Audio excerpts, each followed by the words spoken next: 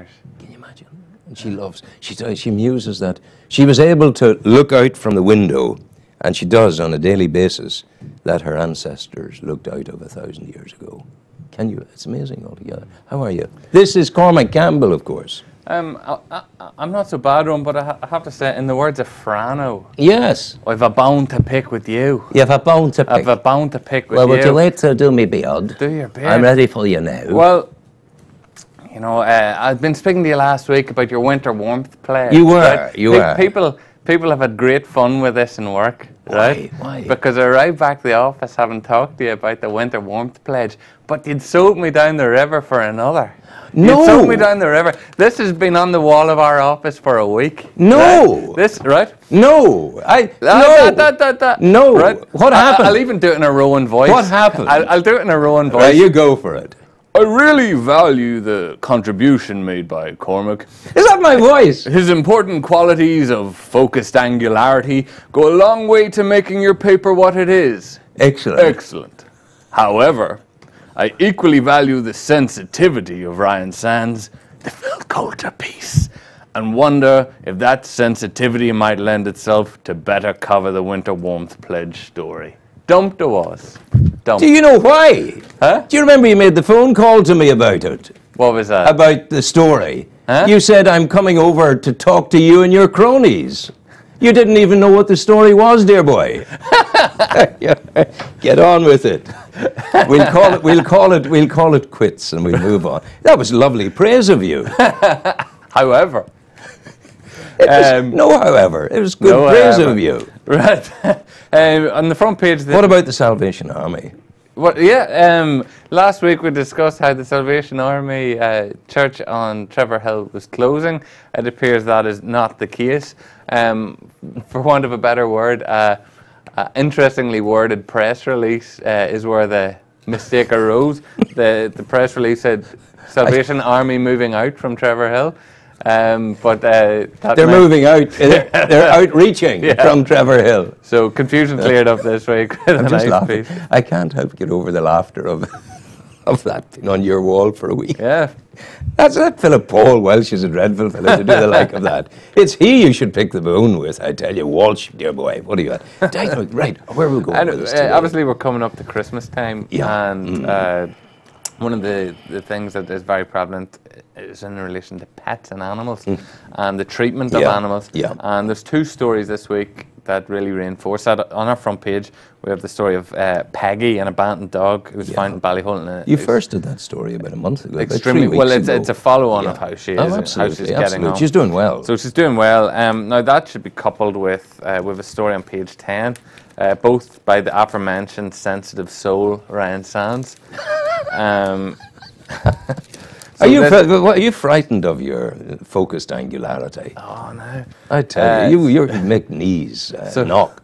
On page 10 is that horses euthanized in council care in the last year. Oh, they should just kill them. 6 horses have been put down whilst in the care of Newry District Council over the last year. So much like the dogs issue, horses need to be cared for, and it is a big commitment. So coming up to Christmas, if people are considering no horses, no dogs. If they're not going to look after them properly, don't even think about it. I remember a time, and I called it the House of Death on the hill, on the road out to Points Pass. There's a kind of a lone and up to the house, and it stood there. And that's where the USPCA in those days took creatures to be euthanized. Right. And they were put into a pen, like a trap that they couldn't move forward, move back. There was an electrode attached to the ear and an electrode attached to the tail, and the switch was pulled, and that's how they did it. And that was within the last 20 years, you know. And so all of that can be avoided if people are more responsible. Yeah. Our second story on the front page is of the incident at Warren Point Harbour yesterday. Yes. Where there was fears that a grain ship could go up in flames, and the response to that. So thankfully that didn't happen. Now it has been a difficult fortnight for the harbour. Obviously there was the oil spill. With the follow-up on where that is at the moment. There's some details in relation to exactly what happened. No details, however, in relation to how much oil got pumped into Carlingford Lough. The only thing there, I just noted it in the press yesterday, the RSPB, the Royal Society for the Protection of Birds, had said yesterday that no damage was done to the creatures that they care for. And today, what's it called? The Northern Ireland Fire and Rescue Service fellow, the head of that, said that the plan in place, and I think we should be very grateful for this, that the plan in place in Warren Point port for such an emergency had operated seamlessly, was the word he used. So thanks. Well, seamlessly or not, we're still left with a lot of oil. Yes, but it's it's been dealt with, and I think it would be remiss not to acknowledge that people are dealing with it and that the plans do seem to work. I mean, we have a big industrial harbour. There are going to be difficulties. Absolutely. We're very lucky that it hasn't happened on a. And at the same time, we're very lucky to have an industry like the harbour in the area. And really, record figures last year. Yeah. Okay. Now, one thing that affects us all, I guess, is at one time or another we all have to go put that away, would you? I think you get drawn back to it. No, you should be forced to look at it. You should be forced to look at it. You're, Torquemada, that's who you are. You're definitely Torquemada. We all have to visit the hospital on occasion, some of us, unfortunately, more than others. And the story is that paid parking at Daisy Hill Hospital could be set for a 20% increase by December. So we've got what could be happening, why it's happening, etc. Now, another issue, we've spoken before about the will forgery issue. And the pub in question, Larkin's Pub, is currently for sale. However, in the past week, some graffiti has been daubed on the wall relating to the case. So Donald McMahon's been looking into exactly what was written and the response to that. Ryan's also been looking at, we talked about the proposed sale of Jennings Park. Yes. That created a huge furore among residents of the Meadow area of the city and further afield. And this week a petition was handed over to Council Chief Executive Eddie Curtis. So there's a picture of some of the people involved in the collection of the names for the petition and their objections and where things are headed now in relation. We had 3 councillors here yesterday, Ruan, Carr and Taylor. Each of them said it was going nowhere because the people didn't want it to happen. Well, we'll wait until the official vote is taken. I think we will. Chamber. We've seen these things before, have we not? We have indeed. Everyone's opposed to things until they're for them. Absolutely. Now, I was going to feature this heavily, but I'm not so sure now. Is the call to spread winter warmth? Yeah, that's some story. That's what you're doing with it. Right. Well, with the bright evenings, this is the sensitivity of the story. This is how Ryan wrote it and how I told Ryan. What I was concerned about in doing this story was that it couldn't be written in a way that would have made me the focal point on it. So he's got around it that way to an extent. But it's importantly, I'm talking to the two members of the St. Vincent de Paul after you here, and they'll be detailing the extent of the need in the area. And believe it is a very, very substantial need. It's massively significant and it's a beautiful idea. Yeah, but it's just one of these ideas that come after the second bottle of Rioja, or something like that. No, not quite, but I mean, it's the need is great. And these fellows of the St. Vincent de Paul... That's how you know if you're one of the people who can afford to give the money away, if you're having Rioja instead of Blue Nun. Do you remember Blue Nun? Goodness. And then there was Black Tower a long time. I don't drink anymore now, so it's a different ball game. But the notion of those people of the St. Vincent de Paul going out on Monday nights, traipsing around the roads of Newry, calling at homes of people who need, the stories that they bring to you, it's frightening in our poverty in Newry at the moment. So anyway, that's that. Where are we going now? Planning powers obviously are transferring to the new council in April, and a report presented to councillors of the new authority said that 21 members of the new Newry, Mourne and Down Planning Committee will have to deal with up to 100 planning applications a month. Now, the difference in the past is the current Planning Committee, which it meets on Thursday, the council is a mere consultee, but in the new system they are the decision maker. So the responsibilities that go with that are tremendous. There's a list of rules for members as long as your arm. People mightn't be aware, but henceforth they will not be able to discuss or lobby members of the planning committee in relation to their planning application or something they're opposing. So it is a big change. Now, also in relation to that, the workload is going to be sizable, given the fact that at present, between Newry and Mourne and Down District Councils, there are currently 977 live planning applications, 647 of which are in the existing Newry and Mourne area. So if you imagine 977 buildings being built, or adaptations to buildings, or all those things that require planning permission, if all those things were done at once, you might be waiting a while to get the builder to fix the leak in your roof. Yes.